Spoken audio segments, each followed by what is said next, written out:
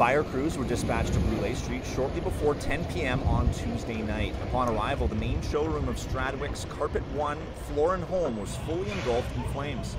The two-floor building lit up the night sky with flames and smoke, and it could be seen from many blocks away, even as far as a neighborhood off O'Brien Street.